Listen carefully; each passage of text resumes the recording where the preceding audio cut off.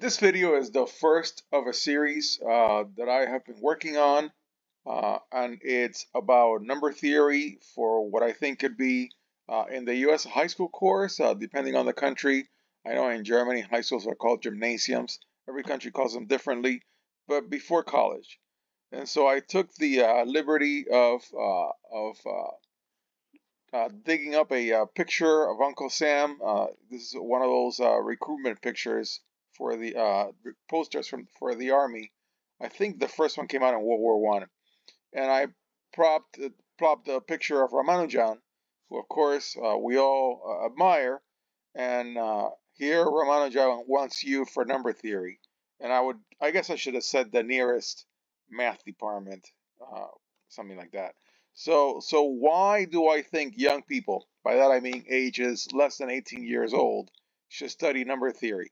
Now, I also think other younger people, my demographic for this channel, between 18 and 35. I'm 56, so that's relatively speaking, anybody under 35 is young people, um, should study number theory in some shape or form. Well, the main reason is because number theory has many unsolved conjectures, and I mean like really big time unsolved conjectures.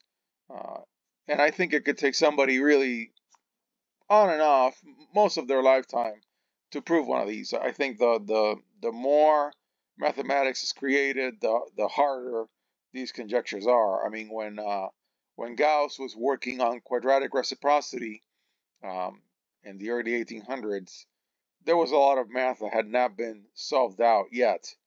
So it's just a natural progression. As we do more math, the problems that remain are the hardest ones. It just makes sense.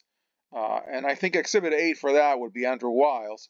And I'm quoting Wikipedia that he really, the theorem that would make him famous, Fermat's last theorem, which is considered, I believe, part of algebraic number theory, and it's also called the Diophantine equation from Diophantus Greek.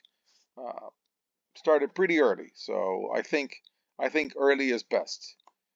So you, the viewer of this video, if you're a young person, maybe if you may be a little older than 18, you could be the one to prove one of these conjectures, and that is, I think, very exciting, very interesting, uh, because I think it's going to take a long time, and so whoever gets started in proving one of these conjectures is probably going to start really young, and then proceed to work on it for 20, 30, 40 years. That's probably what's going to happen.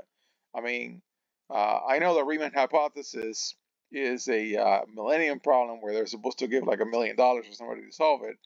But, and of course, there's like hundreds of bad proofs of the Riemann hypothesis. I'm sorry. It's something called a conjecture, and forgive me if I say it wrong. But there must be hundreds of these proofs out there. I know before Andrew Wiles proved the Fermat's last theorem, there were also like many attempts, many false attempts at the proof. And even Andrew Wiles himself made some mistakes that Taylor and others, I believe, had to go and fix.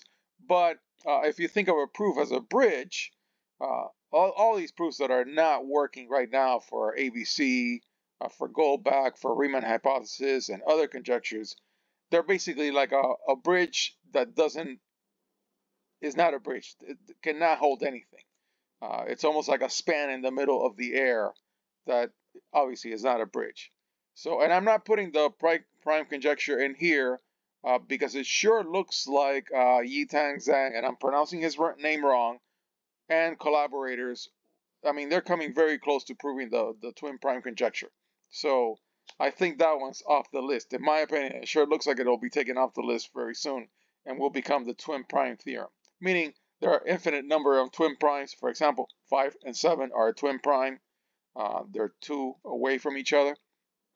Uh, as I have time, I'll make videos for these conjectures. I'm not sure how much I'll be able to do for that, but there's plenty of material on YouTube. If you're this young person who's interested in one of these conjectures, to look it up and read all about it. Read all about it. And I also put a link to something about Yitang from Institute of Advanced Studies. I happen to find Yitang to be a great inspiration for me, and I hope he is to you.